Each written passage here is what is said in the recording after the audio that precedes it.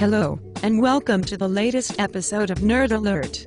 I'm here today with Professor Guy reporting to us about his latest lab. We're back from our commercial.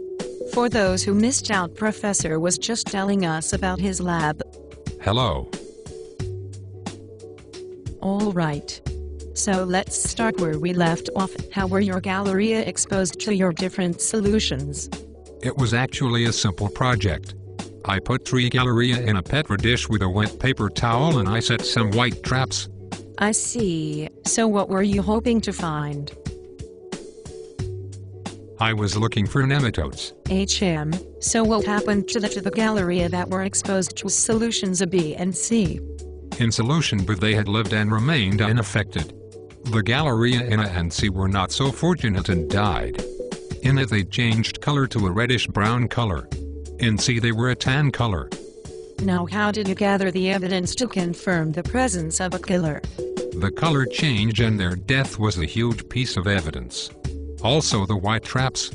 And the dissection of the Galleria and putting it under a microscope, I could see them. By them of course I mean the nematodes.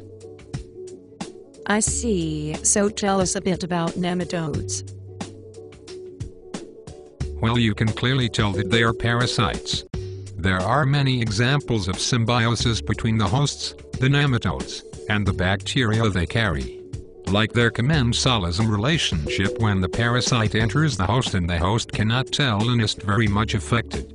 This could also be considered parasitism since the nematode feasts on the inside of the host. A mutualistic example is when the bacteria enter a human, they have enzymes that help them feed on leftover human waste. There are many others about predation or competition. Very interesting. Yes, and there are also heterotrophs, which are organisms that take from others to feed themselves. An autotroph in the food chain of the lab was the bark that the Galleria had lived in. It was able to convert light energy to chemical energy. The nematodes that entered had bacteria. These bacteria use the transfer of energy to take energy from the Galleria. We're learning so much today. Do nematodes have a certain job or specific niche in the environment? Well, there are so many types that I cannot specifically say what their niche is, but the ones I observed can kill pests such as Galleria. They help out when we grow crops and are almost as effective as chemical pesticides.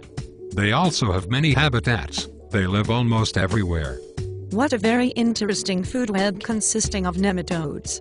They were very boring to study, but if you're able to get into it, it's pretty interesting. Wow, I didn't know that they had such an important role in our environment.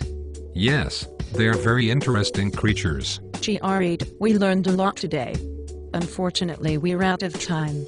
Check out our website for new updates on chemical energy and light energy and the transfer of energy. This has been Reporter Awesomeness on Nerd Alert. Tune in next time.